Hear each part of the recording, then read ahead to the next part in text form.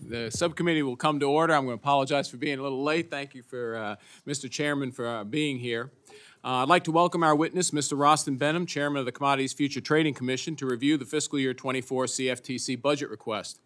The CFTC is requesting $411 million for FY24, which is an increase of $46 million, or 12.6% over the FY23 enacted level.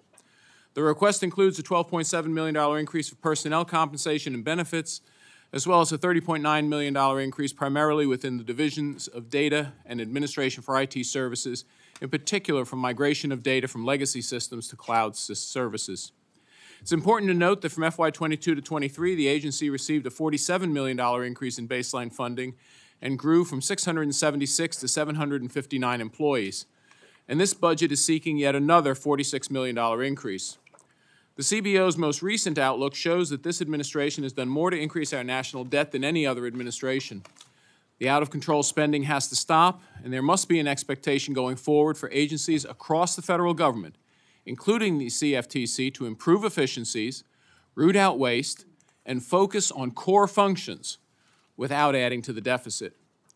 The failure of the Silicon Valley Bank and the current unrest in the banking sector highlight the importance of our financial regulators not being asleep at the wheel, not diverting limited resources and attention toward activities not critical to their core missions.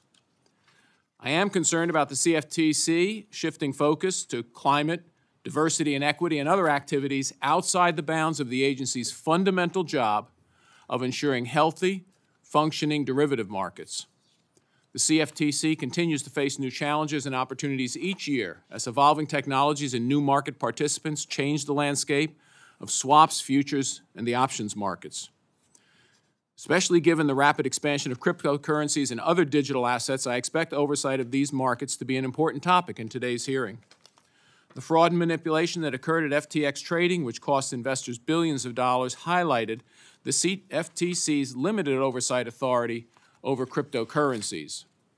The CFTC does have regulatory authority over cryptocurrencies tied to derivative markets and in responding to fraud and manipulation that has already occurred. However, the lack of guardrails on spot markets leaves consumers who invest in these digital assets largely unprotected. The reactionary nature of CFTC's authority to respond only when wrongdoing has already occurred is often too late to help victims of fraudulent schemes. But as the CFTC faces these new challenges, the agency must not lose focus on its roots that grew out of the agriculture sector. The liquidity, transparency, and integrity of derivative markets is critical for the farmers in my district and ranchers to hedge risk and ensure accurate price discovery. For example, in my district, poultry producers manage the price risks of feed and other input costs through the futures markets, regulated by the CFTC. While the CFTC plays an important role in ensuring the integrity of derivative markets, the American people deserve to know each federal agency as being a responsible steward of their tax dollars. So I look forward to exploring the budget proposal and the CFTC's work in more depth today. I'd also like to remind everyone we will abide by the 5-minute rule for questions. Please make sure to push the talk button on your microphone before and after speaking. I'll also say that votes, I think, might be scheduled in the middle of this hearing, so we might be having a little recess for you, Mr. Benham, but we'll see. And I'd like now to recognize my colleague, Mr. Bishop, for his opening remarks. Thank you very much, Mr. Chairman. Thank you, Chairman Benham, for appearing before us today to testify on the FY24 budget for the Commodities Future Trading Commission. The CFTC is trusted to oversee U.S. derivatives markets that American agricultural producers rely on to manage their financial risk amid increasingly volatile economic times. From the Russian invasion of Ukraine to severe global weather conditions, American farmers face an array of market and supply chain challenges when it comes to selling their products at home and abroad. It's as important now as it was after the 2008 financial crisis to ensure that financial markets in the United States operate with transparency and integrity, and CFTC is at the front line in that effort. The CFTC is a steward of both American markets and American taxpayers' dollars. With one of the smaller budgets among independent agencies, the CFTC is responsible for regulating a massive financial market. In June 2022, the Bank for International Settlements estimated that global derivatives markets had a $632 trillion national value. That is trillion with a T, while CFTC received a total of $365 million in FY23 appropriations. The CFTC is the only U.S. financial regulator that does not impose user fees on market participants, which further demonstrates the huge return that the American people get on their investment from your agency. CFTC is also responsible for regulating cryptocurrency derivatives and enforcing anti-fraud and manipulation rules in digital asset cash markets. While Congress works to build out the framework for the brave new world of digital assets in the United States, the CFTC has successfully worked to create guardrails in the derivatives space that you already oversee. With all the recent turmoil in both the banking sector and digital asset markets, I'm pleased to note that when the crypto firm FTX collapsed, the CFTC registered and regulated derivatives trading platform was one of the few remaining survivors of that fallout. I look forward to hearing how the CFTC delivers for the American farmers, ranchers, and agricultural producers, about the work the agency is doing to ensure resilient markets, and about the progress the Commission is making to promote diversity at one of our country's most valuable institutions. But most importantly and urgently, I'd like to get from you feedback on how your agency would be impacted by what we hear are proposals by the Republican side to revert back to the FY22 budget levels. I think back in FY22, it included a one-time, no-year appropriation for the agency to relocate its headquarters to a GSA-owned facility separate from the other accounts. And I would have to presume that that would not be included in the cost. In the budget that would be yielded for FY22. So I am interested to hear from you on top of telling us about what your agency does as to how the agency would be restrained or how it would function if, in fact, you have a 22% cut in your budget, as some have proposed from the other side, or if you revert to the FY22 levels minus the cost for the move. I yield back, Mr. Chairman. Thank you very much, Ranking Member Bishop. I'd now like to recognize Chairman Benham for his opening statement. Without objection, your full written testimony will be entered into the record. Thank you, Chairman Harris, Ranking Member Bishop, and members of the subcommittee. Appreciate the opportunity to testify on the President's fiscal year 2024 budget request for the CFTC. For over a century, the derivatives markets have played an integral role in the U.S. economy, facilitating risk management and price discovery, and contributing to financial stability and price predictability that impact the daily lives of all Americans, including our nation's farmers and ranchers. Over the past 3 years, the world has experienced economic pressures from a global pandemic, the Russian invasion of Ukraine, and extreme weather conditions, all of which led to record volatility for essential commodities. Our market structures, regulations, and thoughtful yet assertive approach to oversight have served the American people and markets as intended. Farmers and ranchers continue to be able to manage price risk during planting season by locking in prices to protect against price fluctuations between planting and harvest. Large manufacturers, pension funds, and other commercial end users who need to manage for currency, interest rate, and other risks as they sell American-made goods across the globe are also able to rely on the derivatives markets. It has been almost 13 years since the Dodd-Frank Act expanded the CFTC's authority. In that time, derivatives markets have experienced massive growth. In addition, we have seen the industry's population shifting from roots in the financial markets to being significantly influenced by the technology sector. A growing number of retail participants are entering the markets, enabled by mobile phone technology and an endless stream of information to pursue opportunities with minimal barriers to entry. Exchanges, intermediaries, and innovators who are eager to meet demand for products and services are proposing increasingly non-traditional models that demand our thorough, transparent engagement to determine compliance with our statute and regulations.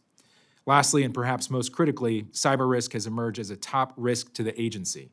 The persons and entities we regulate and the third-party service providers who support the derivatives ecosystem. The Commission requests a total of $411 million. This is a 12.6% increase above the FY 2023 enacted budget and is scaled to permit the Commission to maintain and enhance its oversight and enforcement function over the U.S. derivatives markets. The Commission has requested resources to protect the public and preserve market integrity by detecting, investigating, and prosecuting violations of the CEA and CFTC regulations.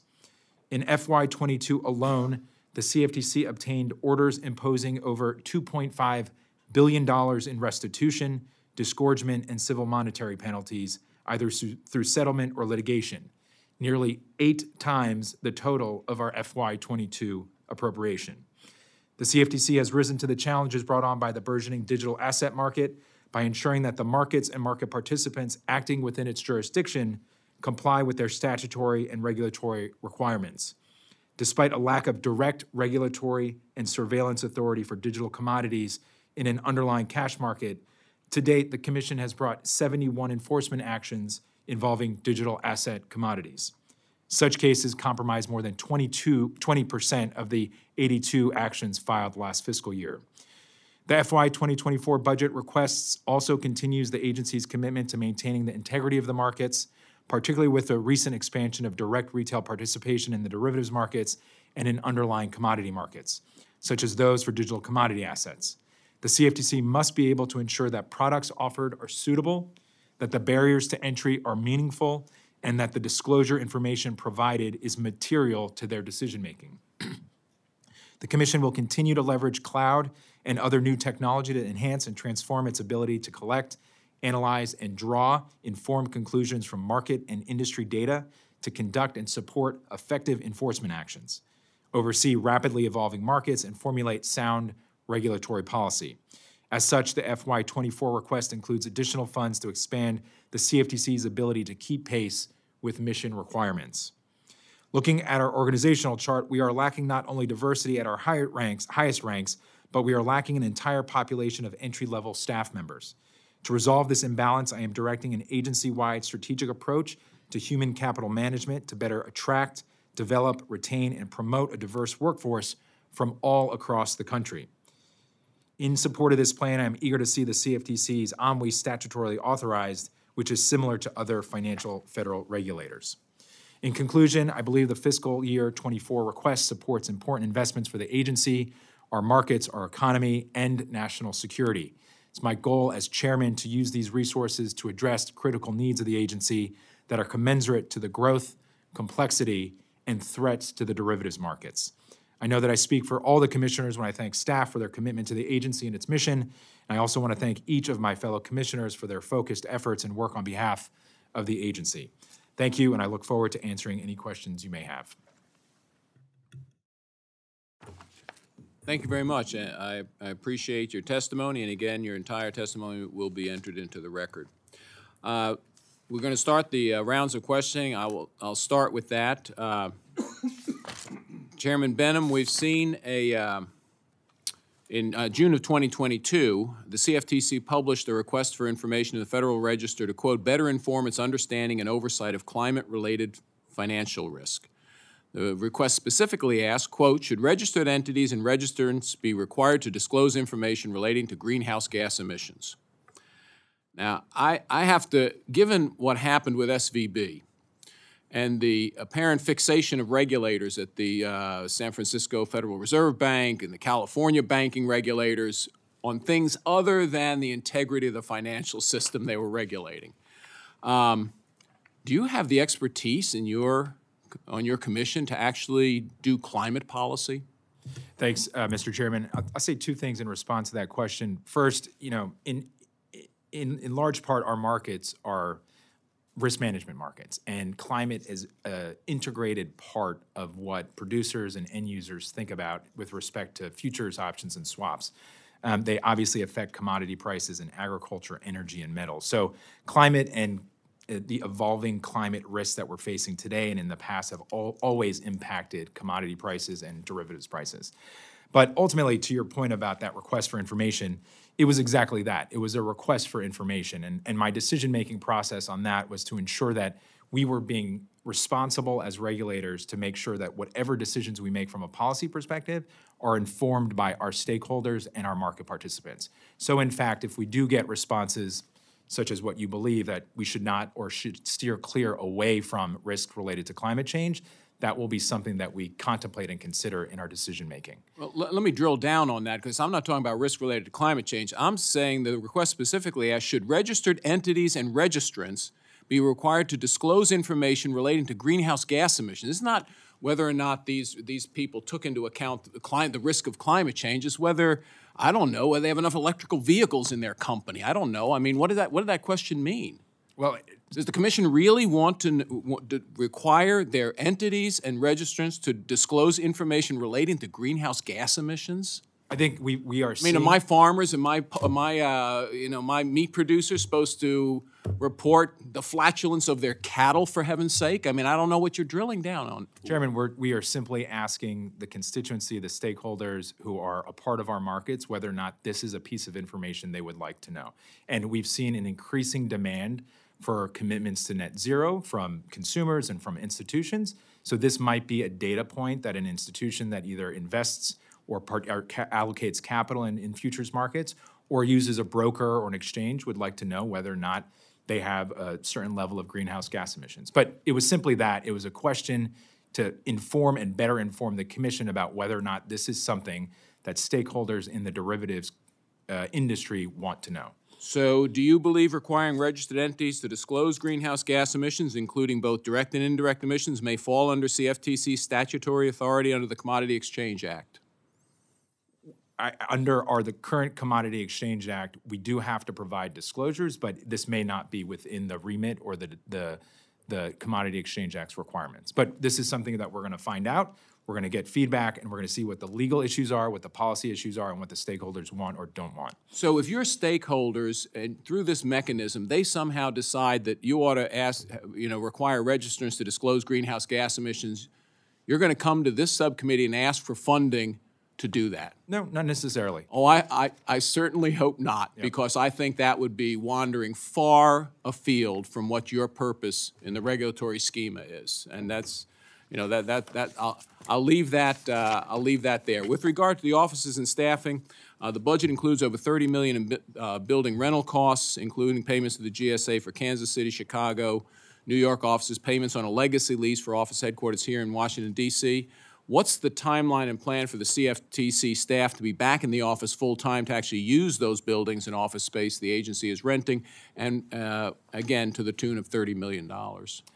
Chairman, I am currently negotiating with the bargaining union, and my hope is we are going to move as expeditiously as possible, but I also believe that given what we've been through over the past 2 or 3 years, we have to be patient and thoughtful about where we were prior to COVID, where we are now, and what a path forward is. So I'm working with the bargaining union, and hopefully we're going to get a decision in the near future. So if we don't bring workers back into the office, can we expect that you won't need that $30 million in rental?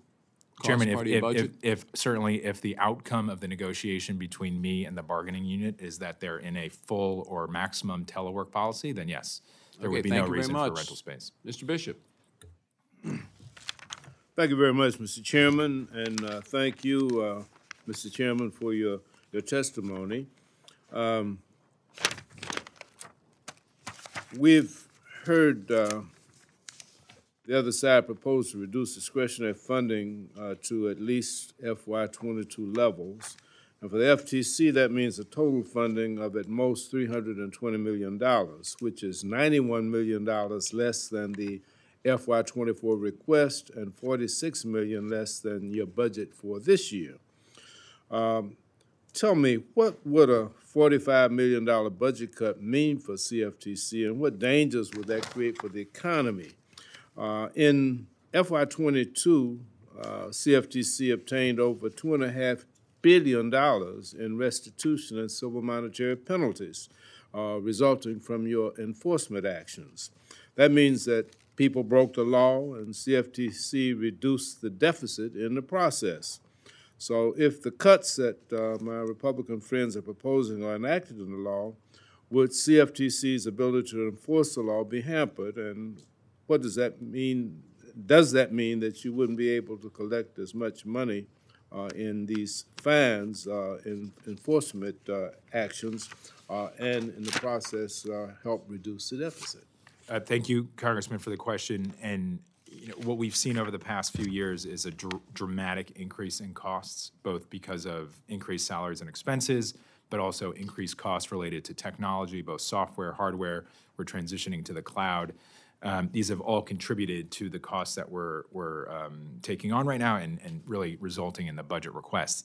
That said, if we were to go back to FY22 levels and having done some analysis on this, at our current levels, we're about 680 FTE. We'd probably have to drop between 200 and 250 at least FTE in some way, shape, or form, and either temporary leave or permanent leave, depending on what the funding mechanism was.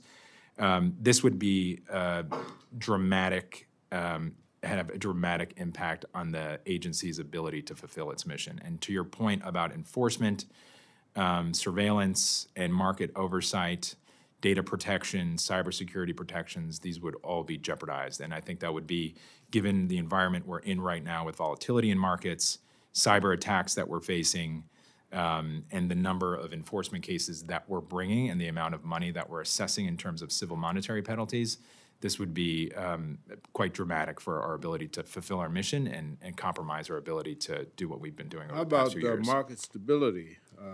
Going back to the question of budget cuts, would those cuts reduce CFTC's ability to ensure market stability?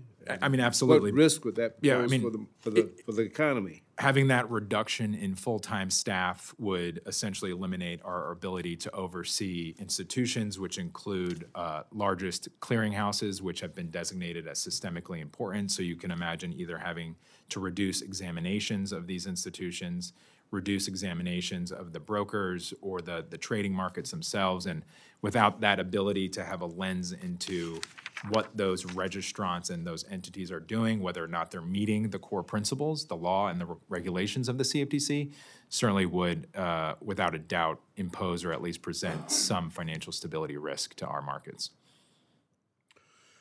Okay, the Dodd-Frank Act brought the swaps market under CFTC's jurisdiction in 2010, dramatically expanding its responsibility to oversee derivatives markets. And I know that you were brought in to regulate those markets. There were growing pains because the Commission didn't have all the resources it needed. If Congress were to grant CFTC jurisdiction over crypto and digital assets markets, how would the scale of that expansion compare to the swap market oversight expansion under Dodd-Frank? Thank you, Congressman. You know, we've thought about this a bit, and obviously, given the size of the crypto market relative to the swaps market, I think my clear belief is that what we went through about 10 to 15 years ago in implementing a swaps regime, we could replicate that with the crypto regime. It really is, in terms of market structure, there's analogies to be made in terms of registering intermediaries, registering exchanges, registering custodians, and other stakeholders or participants in the market. In terms of cost, it would be very difficult to sort of assess and analyze. I've made some statements in the past, and we've done some analogies with the swaps regime saying that it could be anywhere between $100 and $150 million because of the size of the market and the number of the participants that are in the market. That could be an assessment, but I think if we were given cash market authority, we certainly would want to work with all of you to assess the number of registrants and what we would need to do to scale both personnel and hardware in order to regulate the market adequately. Thank you. My time has expired, so I yield back the time I don't have. Thank you, Mr. Bishop. Mr. Valadeo. Thank you, Mr. Chair. Appreciate, Chairman, your time being here today. It's important for us to have these conversations. First, I want to start off with a little bit of oversight here. It concerns me that the futures market speculators can have such a dramatic effect on the price of food at the at our local farmers market. Twice since the spring of 2021, corn futures have risen to about 500,000 contracts, or about 62.5 million tons of corn that had yet to be planted. And these artificial spikes in the commodity values have a real domino effect on the cost of food at the grocery store. What systems are in place and what actions are being taken by the CFTC to ensure our American farmers and families can purchase the highest quality inputs and produce at the lowest possible cost in the face of such an influential speculator's game? The reason why I asked that question is I mean, I traded for a number of years before I was a farmer. I mean, we did some hedging, we worked through our traders, and it always felt like there were a lot of folks out there in the marketplace that moved it around and made it nearly impossible for us as regular, just average farmers to compete, to play, and we would get run over, and it would cost us huge sums of money in margin calls, and it was frustrating. And we're always looking for ways for farmers to get involved in this market. But you've got these speculators pushing the prices up, not even just pushing the prices up, creating paper piles of corn that doesn't even really exist, or whatever other commodities out there. What are we doing out there to make sure that we protect the ability for farmers to be able to hedge appropriately? Thanks, Congressman. You know, this is a top priority for me and the agency, and given the chairman's point about the roots of this agency in both the U.S. Department of Agriculture, but our agricultural constituency, I would say, you know, since 2020 and 2021, we've seen probably record volatility in all of the agricultural and energy and metal complexes because of COVID, because of the Russia-Ukraine crisis, and that return to sort of normal. And then obviously some of the logistics issues that we face that have created bottlenecks. But from a market perspective, yes, we have to find the right balance between speculators as liquidity providers and speculators as a group that is pushing prices outside of the supply-demand range. And that is a top priority. We have surveillance, market oversight. We have our enforcement ability and enforcement tools. But what we are doing on a daily basis is monitoring data that we collect. We're working with the exchanges. We are working with our SRO, our self-regulatory organization, the National Futures Association, so that we can detect any fraud or manipulation in the markets that would drive prices outside of supply and demand and prevent that futures price from converging with cash prices at expiration. This is obviously very difficult. You and I discussed this. There's a lot of volume and volatility, a lot of new market participants today that didn't exist, and it's purely driven by electronic trading. But this is a reason that I focused on data and technology as really the foundational tool for the CFTC to succeed in the future. We have to really rethink how we monitor markets and surveil markets, because we are always one step behind the largest financial institutions or largest market participants who will do anything and spend any amount of money to have the slightest bit of edge. So I feel like we're always on our heels, but we are prioritizing it. We're trying to get investments in data technology that will improve surveillance and market oversight, so ultimately that we can bring enforcement actions and send a clear signal to the market that they have to comply with the laws. Have you been able to enforce any actions on anyone? Congressman, last year we brought a record case against Glencore over and close to $1.5 billion. They were manipulating gas prices and at some delivery points in California. We brought a position limits case against a Chinese agricultural producer, COFCO, last year as well. So we do have several ag-specific enforcement matters that I think not only eliminate that bad actor, but send a clear signal for deterrence. One of the things that's really difficult is, and I did mostly milk, obviously, as a dairy farmer, so it was class 3. There were times that we knew what was going on the farm. We knew the heat was really hard on our cattle. We were down in production. There was no reason for the numbers to be where they were. We knew that the market, we weren't delivering the milk to the market that they were claiming was out there. And it seemed like the market was going the wrong direction. And all of us were watching it closely, watching what was going on our farms, talking to our neighbors, talking to our salesmen, and it was always going the wrong direction. And it would end up settling in the right spot, but that ride between the day you hedge and the day that you settle out that contract, those margin calls are, I mean, you sell the farm at that point, and it's frustrating. So it's something that I hope we can continue to work on, but I'm pretty much out of time, so I appreciate your time. Thanks. Thank you very much. And voting has started, but I think we'll get 2 more questioners in, and then we'll take a recess. Ms. Underwood. Thanks, Mr. Chairman. Chairman Benham, your agency is one of several federal agencies with authority over digital assets like cryptocurrency. Now, this is a space where we've seen markets balloon and shrink in massive shifts just over the last few years. As digital assets have gone mainstream, so have their customers. And everyday Americans are now buying, selling, and holding crypto like never before. Of course, the CFTC's current authority is tied to fraud and manipulation that's already occurred, and we've seen a lot of both. In a market this volatile, just keeping up with new scams can be half the battle. And as you noted in your testimony, it's striking that more than 20% of your enforcement actions already involve digital currencies. When it comes to fraud and market manipulation of digital assets, what emerging trends and threats have you been seeing in recent months? Thank you, Congresswoman. You know, you pointed this out. The biggest concern I have is the retail-oriented nature of the markets and the speculative nature of the markets. And this is very unique for a commodity market. We are typically a wholesale risk management market, and the fact of the matter is we're seeing technology disrupt financial markets such that your constituents and regular everyday Americans can download an app on their phone, transfer some capital from their bank, and start trading these commodities very easily. And they're speculative, they have high volatility, and there's a very big chance of losing money.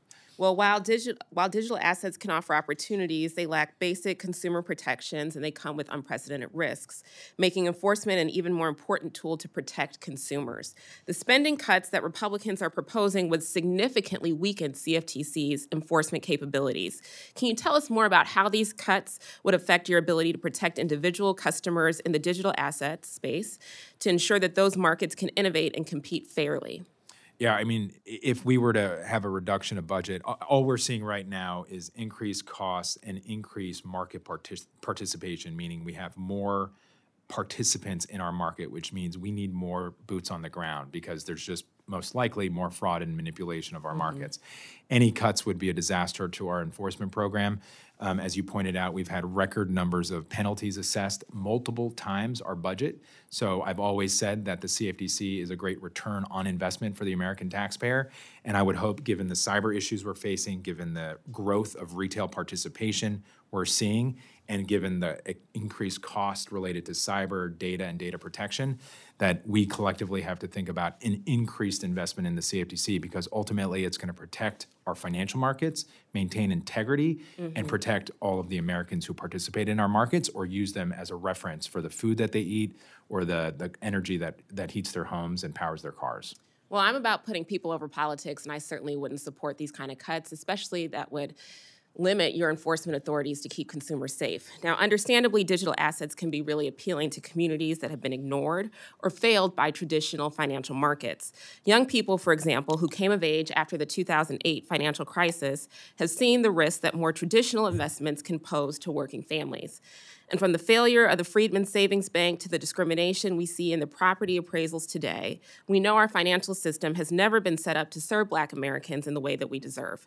Given this history, it's not surprising that young people in communities of color have been interested in investing in digital assets as a means to build wealth. In fact, Black Americans are now more likely to own cryptocurrency assets than stocks or mutual funds. Big picture, what needs to happen to ensure the markets you oversee are both accessible and fair for these consumers? And how do we help manage risk with policies that address the racial wealth gap instead of making it worse?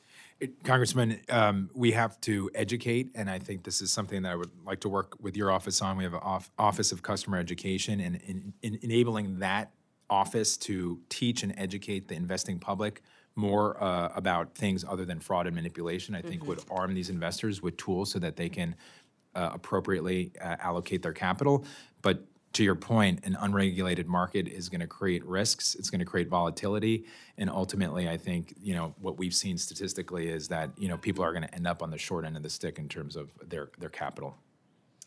Well, thank you, Chairman Benham. As policymakers, we have a real responsibility to make sure our hardworking young people and communities of color can build that generational wealth through our financial system, not just those on top. And so I do look forward to working with you to accomplish this mission so that American families can thrive for generations to come. Thanks so much. I yield back. Thank you. Mr. Newhouse. Thank you, Mr. Chairman and Mr. Ranking Member. Thank you, Chairman Benham, for being here. In previous years' legislation, this committee asked the CFTC to look at factors affecting the aluminum market. So I've got a couple questions I'd like to ask you about that. First, I need a little education apparently on the aluminum market. Could you help me understand the CFTC's efforts to examine existing market research and data that validates aluminum end users' concerns about market distortions and artificially established prices? And then second, 2 years ago, DHS Inspector General Kufari raised serious questions regarding aluminum producers charging a tariff-loaded transportation fee on metal that should not have been subjected to Section 232 tariffs. That same period 2 years ago, the IG from DHS wrote a letter to you when you were acting chairman. I see you nodding your head. You remember this, and to the end of the Inspector General of the CFTC, in which it was stated, we learned that private beverage industry aluminum recyclers and producers may be charging aluminum prices based on the Midwest premium duty paid benchmark, even though the aluminum sold may not be subject to any duties or tariffs. They also stated that he referred this matter to the CFTC for appropriate action. Now, I've not been able to find any additional actions from the CFTC or the CFTC IG. We do have a staff report, which the committee requested in our fiscal year 22 legislation, which said that CFTC may or may not have the authority over price reporting agencies, but we believe you do have that enforcement authority in interstate commerce for manipulative activity, including false reporting and fraud. So could you provide me an update that we could share with the committee? Thank you, Congressman. You know, you point out rightfully so, and very familiar with this issue, and something that the commission, specifically our market experts, have been focused on. Ultimately, as we have had this discussion about crypto markets, we don't oversee cash markets. We have a limited authority to police a cash market, which is in many respects some of the issues, as you pointed out, the Midwest premium and how it relates to aluminum at the sort of wholesale and retail level. So we have spent a bit of time and without pause to investigate and to identify any abnormalities or any issues related to fraud or manipulation. I can't speak to any open investigations or enforcement cases right now, but certainly we're aware of these issues.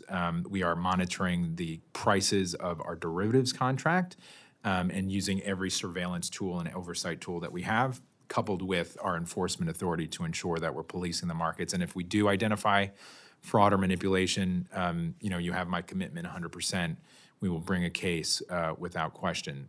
But really, it's about making sure that we can identify any anomalies or fraud or manipulation in those underlying markets, which we don't have direct authority over. Just to boil it down, I appreciate that, but just trying to figure out why Section 232 tariffs are being applied for domestically produced or recycled aluminum when they should only apply to imported aluminum. So somebody's got to have be able to resolve this. Yeah, I can't speak to Section 232 and why a tariff is being applied or not applied. That's certainly outside of the remit of the CFTC, but if this is something that we can look into, we will. But we do not enforce or impose tariff applications out of the CFTC. Then if I could, in the minute I have remaining, it may not be enough, but in your response to Congressman Bishop, you talked about having to, if we went back to fiscal year 22 levels of funding, you'd have to lose 200 to 250 FTEs. We're just finishing up fiscal year 23. Does that mean you brought on 250 people in that one? No, Congressman, it's a good question. We've just seen significant price increases, both from a salary and expense perspective, where we would traditionally see 2%, we're seeing 5 to 10%. And then we have a number of contracts where very data heavy and very hardware and software heavy, including transitioning to the cloud. So a lot of our costs are related to technology, and we've just seen a huge spike in those costs relative to what we've seen in the past. And we had been flat funded or close to flat funded for a number of years over the past decade, and we've been trying to get into a routine of engaging with longer-term contracts. And as we've had short-term contracts expire, these longer-term contracts have imposed significant costs that we have to engage in, because otherwise we would really not be meeting our mission. But if we do go back to 22 levels, finding areas to cut would be difficult, and the FTE would be an area that would actually be impacted quite significantly. I appreciate the clarification. Thank you, Mr. Chairman. Thank you very much. At this time, we do have votes on the floor, so the subcommittee will stand in recess. We'll resume questions immediately following the votes about 2:15 p.m.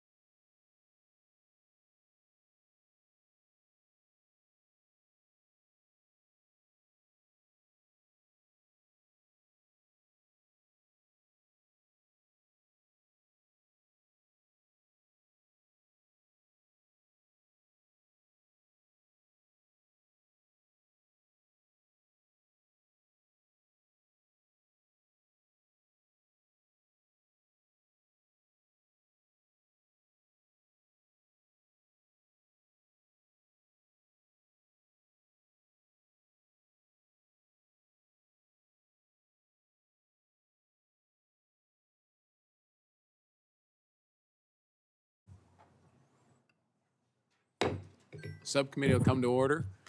Mr. Klein. Thank you, Mr. Chairman. Mr. Chairman, good to see you. I want to talk about crypto.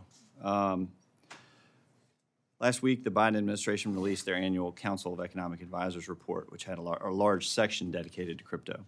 And the report repeatedly bashed the promise of crypto and largely viewed it through the lens of frauds like Sam Bankman-Fried of FTX.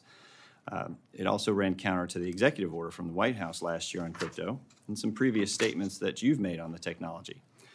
In your view, why has the tone shifted in the administration on crypto to nearly writing the industry off as a scam? And do you believe there remains potential and actual utility? And if so, why do you think your colleagues over at the SEC or CEA say otherwise?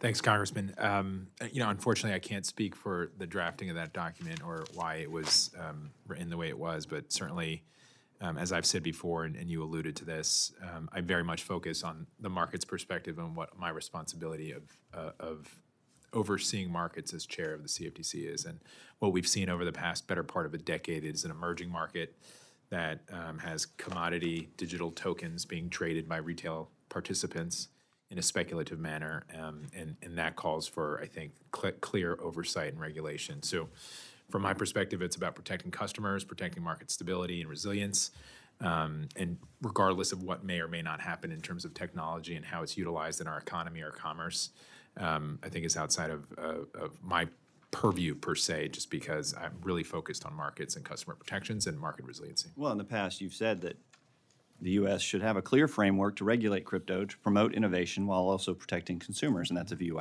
I share. Now, since you last testified, a report revealed the U.S. has already lost its lead for blockchain development, going from 40% to just 29% of the market. And this innovation flight is concerning, and we can't just sit idly by and let other countries or potential adversaries lead in what many refer to as the next version of the internet. How do you view that, and do you think we can change course? And is innovation flight a concern for you and other regulatory counterparts in the administration? Yeah, I mean, speaking for myself, it should be absolutely a concern, and I do balance that against who are we competing against, right? And I think when I had this conversation years ago with some of your colleagues, maybe some smaller jurisdictions that were trying to get a few steps ahead and to create economic development or a new workforce, that's fine. But what we are seeing is Western economies, Europe has put in place a pretty comprehensive regime that's going to be implemented over the next couple of years. And I think it's important that we as a country, both from a economic perspective, from a labor perspective, from a technology perspective, and national security perspective, that we move the ball forward, right? We don't want to rush. We want to be cautious and deliberate in what we do and how we do it. But creating rules of the road will certainly protect customers, but it will also open up an avenue to identify whether or not there is promise to this innovation and technology. Just getting a little more specific, yesterday in an enforcement action against Binance, your agency once again highlighted that the CFTC believes Ethereum is a commodity. However, the Biden administration's SEC has been saying that Ethereum is a security that not only counters your agency's view, but also the previous SEC leadership's view. I've heard from crypto companies that regulatory clarity is needed to create a robust regulatory framework, but it seems like the relative agencies are at odds not only on Ethereum, but crypto regulation as a whole. Can you talk about the SEC's position on Ethereum in particular being counter to yours, and how do we bridge the gap to make sure the U.S. has comprehensive and clear regulation for crypto to ensure innovation thrives while also protecting consumers? Thanks, Congressman. I'll focus on the fact that we've had listed futures on a CFTC-regulated markets going back to 2017. First Bitcoin, but then Ethereum a few years later. And since then, the contracts have traded well. They've been under CFTC oversight. And just by virtue of these contracts being listed on CFTC exchanges, in my view, and I've said this many times, I believe they're a commodity. And because they are listed on CFTC exchanges, we do have a regulatory relationship, obviously with the derivatives market and that product, but the underlying market as well, which is why we're bringing cases, including the ones you mentioned with Binance yesterday, against institutions or organizations that are trading Bitcoin or Ethereum. Well, I do think that legislation to address the issue should place regulatory authority with the CFTC. I think you'll see broad and deep support for that that method of regulation, and I urge my support for that as well. Mr. Chairman, I yield back. Thank you. Ms. Henson. Okay. Thank you, Mr. Chairman. Chairman Benham, thank you for coming before our committee. I think it goes without saying that the CFTC plays a very important role in helping a lot of Iowans in the work that you do to regulate markets and mitigate risk as well. So I want to touch on cybersecurity to start. It's a serious threat facing our critical industries, as you know, and a shared priority. I think it's really important that our financial markets are protected from these risks and threats. So I was certainly encouraged by your testimony that it is a top priority for you at CFTC. Can you elaborate a little bit on any emerging threats that you might be seeing right now or trends, anything that you are specifically doing to counter these cyber threats? Thanks, Congresswoman. Yeah, as you pointed out, this is top of the list in terms of what we are thinking about at the agency to protect the agency. And I'll point out one data point, which is always shocking to me, even as it rolls off my tongue, but we face 800 million events per day. And an event is defined as an effort to sort of penetrate the CFTC's network. So I'll repeat that, 800 million a day. And this is because financial markets and CFTC markets are critical infrastructure for not only Iowans, but also our national security and our economy. So we have to be well-resourced. We have to have the right personnel, which is increasingly challenging in this labor market, but with what we're competing against in the private sector. And ultimately making sure our direct registrants are elevating themselves to make sure they have the best cyber protections that comply with our law. I will say, before I turn back to you, third-party service providers or vendors is also another huge issue that we're facing right now. We had a cyber attack against a vendor, a third-party service provider in early February called Ion, UK-based entity, but a lot of our registrants had used this entity, which was essentially a back office settlement, among other things, company. And for the period of almost 6 to 8 weeks, we had to delay a report that we put out on data in our markets. But it is a single point of failure that could cause and wreak havoc across financial markets and end up delaying, obviously, reports, but disrupting markets. So there are a lot of bad actors. There are nation states. There are individuals who are doing everything they can to penetrate our markets and to bring them down. And I think this is why it's so important that we have the right personnel and resources to protect our markets. We actually just had Director Easterly with CISA in this very room earlier today talking about some of those threats from these nation states and bad actors. So I'd be interested to know, just for follow-up, and you can get me this information later, any cooperation between your agency and CISA, what you're doing to be proactive there. I mean, 800 million is a pretty staggering number. Wanted to quick touch on, in the remaining time I have left, carbon markets. Obviously, farmers across Iowa are looking at this as a potential opportunity for reward for them for in a voluntary capacity for things that they're doing, obviously to be good stewards, good management practices of their land. So can you discuss a little bit some of the opportunities that might exist in this space and where you see CFTC's role as the carbon markets kind of continue to emerge? Yeah, I mean, we're seeing, it's a great question, Congresswoman. We're seeing these markets grow in scale, and with demand from institutions and companies and individuals to sort of hit net zero targets, they're using these offsets, these carbon offsets, as a tool to meet those goals. For landowners, whether it's farmers, ranchers, or any other landowners, this is a really good opportunity to create a new revenue stream.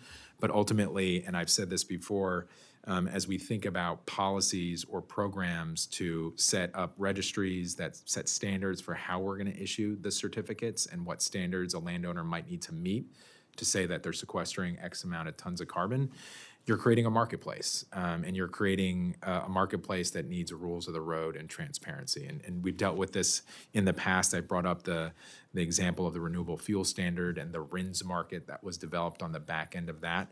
So what we have here is a commodity market because the carbon offsets can and should be defined as commodities under the Commodity Exchange Act, and the potential for a secondary market developing. And not unlike the crypto conversation, this is a product of technology and a product of access to financial markets.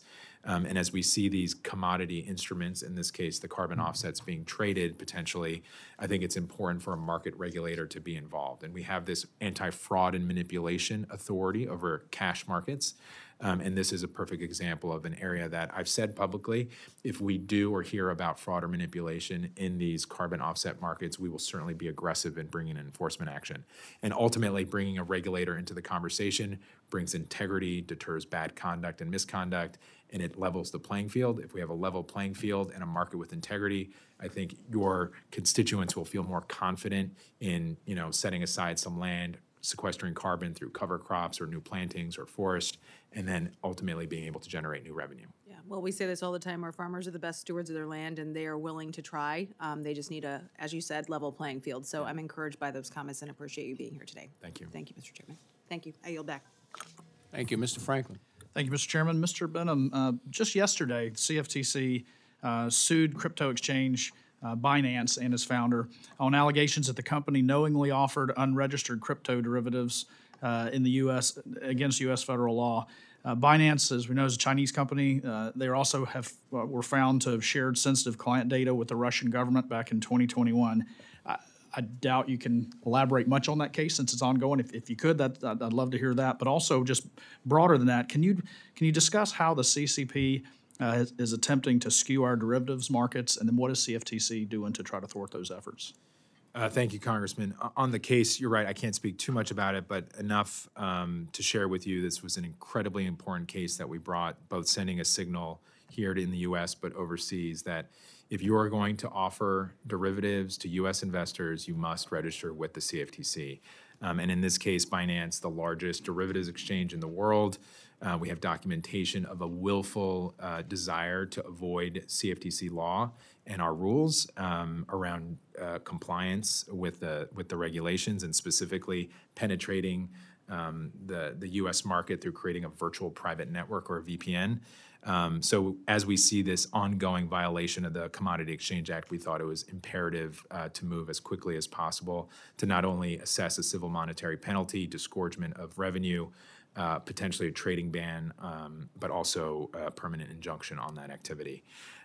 In terms of what we're seeing with China, it is an area that obviously is a huge trading partner for our American farmers and ranchers, but one that I would say is developing a futures market and a derivatives market. So I would certainly look forward to working with you on thinking about what that might mean in the years and decades to come. I think it's important that we have the strongest, most robust, most desirable derivatives markets here in the U.S., in Chicago, New York, and in Atlanta. And I think with that, it becomes important for all of us collectively to think about what we need to do to maintain that status, because that has downward effects on the dollar as a reserve currency and being able to price commodities in the dollar. And we've seen since COVID transactions in major commodities and other currencies, and I think this could have a potential impact on the U.S. economy, down the road, years and in decades to come. So I think this is the right time to be thinking about questions like the one you just asked to ensure we remain and preserve our dominance from a U.S. financial perspective. This question is regarding the CFTC's core principle 8, which states that a designated contract market shall make public daily information on settlement prices, volume, open interest, and opening and closing ranges for actively traded contracts on the contract market. More and more, we're seeing big exchanges put this kind of information behind paywalls, including some of the historically daily settlement information. How is CFTC ensuring that basic market data from these exchanges, including all this historical data, is being made available to the public? Congressman, it's a good question, and I think it's important that we balance between our role as a regulator to ensure that information is flowing to market participants and the general public so that they can make more informed decisions.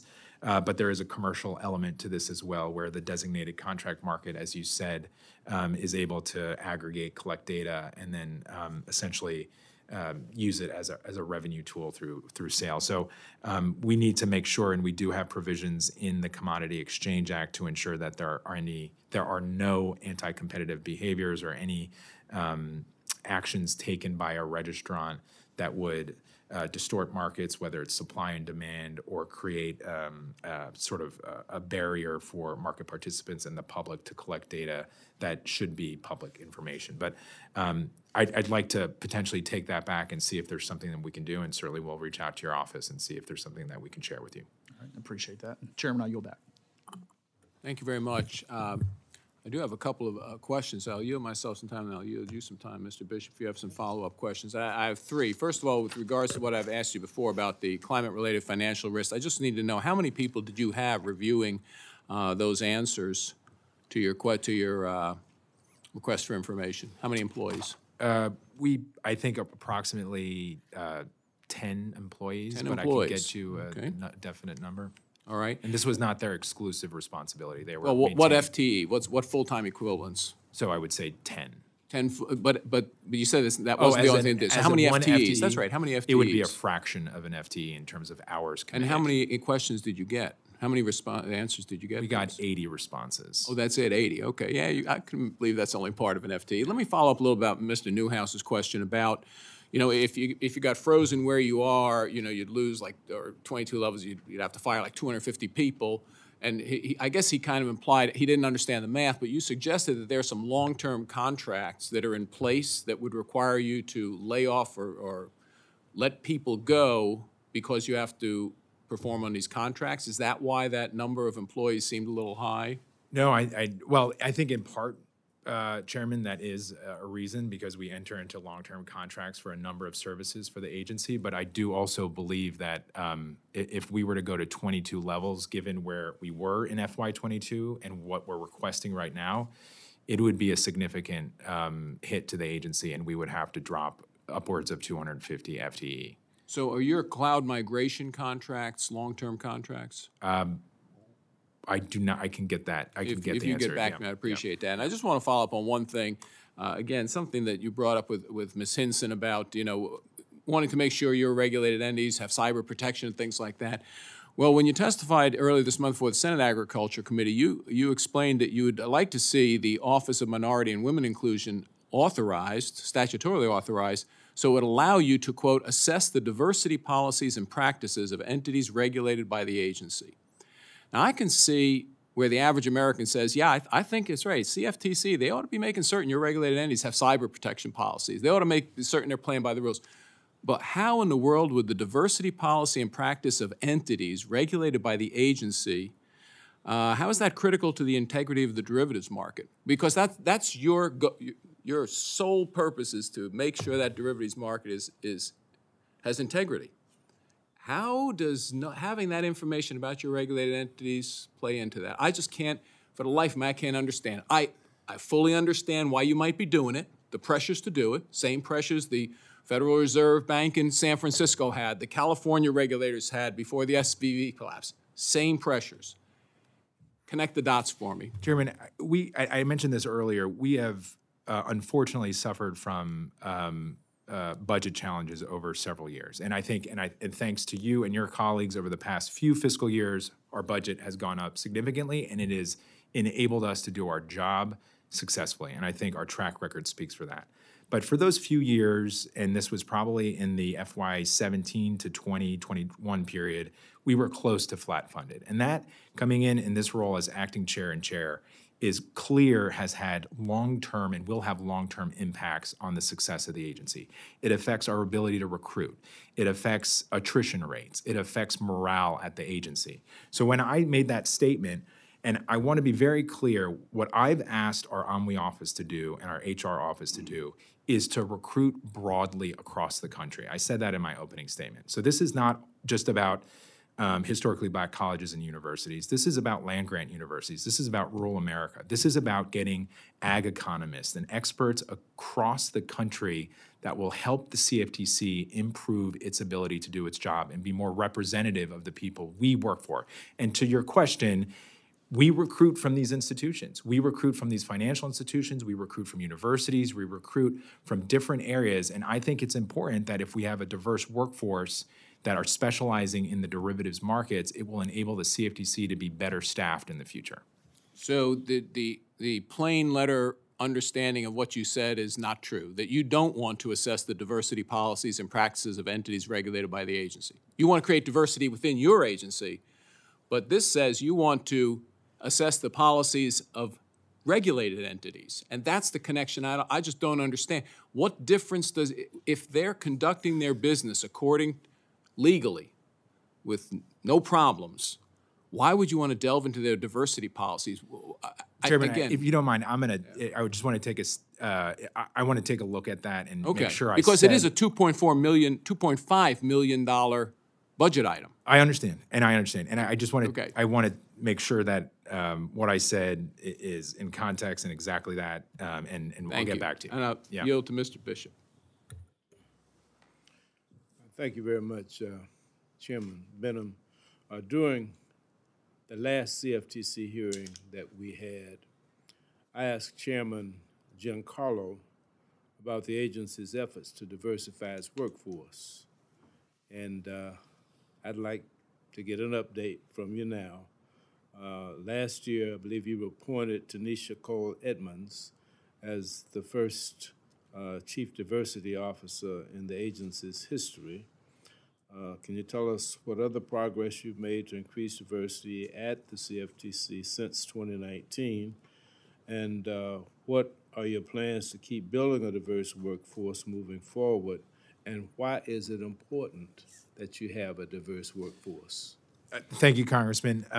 As I pointed out, and as you mentioned, I appointed our first Chief Diversity Officer, and I felt like we needed leadership there in that position to essentially help support the divisions in their recruitment and the way we reach out to universities and different employees to see the type of people we're recruiting. As I mentioned, we have had challenges with our budget, which has meant direct challenges with our staffing. And we tend to be very monolithic in our staff. And that I don't mean anything bad. We have an amazing staff, but I do think given our constituency, and what I mean by that is the people we represent, which is all Americans, whether it's farmers and ranchers or individuals in urban America, finance, manufacturing. And my goal to use this Chief Diversity Officer position is to cast as wide a net as possible across the country so that we can recruit experts in all aspects of our market. We are very top-heavy because we had many years where we were not able to hire on a consistent basis. So we find ourselves with a lot of senior-level folks. And I want to start, as I mentioned in my statement, to get more entry-level individuals so that we can build a bench and have a more progressive growth process for staff at the CFTC. And I just think it's extremely important that we are representative, the agency itself is representative of the people we work for. And I think the Chief Diversity Officer is playing a role in that. We've reached out to land-grant universities across the country. We've reached out to HBCUs. And we're just trying to get the message out about the CFTC and what we do. So what you're saying is that the diversity that you are looking for is not necessarily one-dimensional. It's not just racial, it's not just gender, it's not just national origin, but it's a totality of the broad representation of interests that your agency has stakeholders from. And our country, sir. I mean, that's just the bottom line. And I travel across the country, Northwest, Midwest, Southeast, and I see the people that we represent and that touch our markets. Diversity. 100%. I spent the last summer in the Northwest in Montana and North Dakota, South Dakota, and Washington, and you see the types of people that use our markets for price discovery, use our markets for risk management, and they rely on them. And those are the types of people that I want to know about the CFTC and maybe one day work at the CFTC.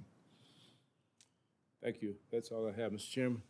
Thank you very much. And Chairman Benham, I want to thank you for being here today. You've got your work cut out for you. Let me tell you. I mean, it's a tough business. You regulate, and it's a growing business. And as I think you pointed out today in your testimony, the people who would conduct their business improperly are probably always a step ahead, and you're always having to play catch up.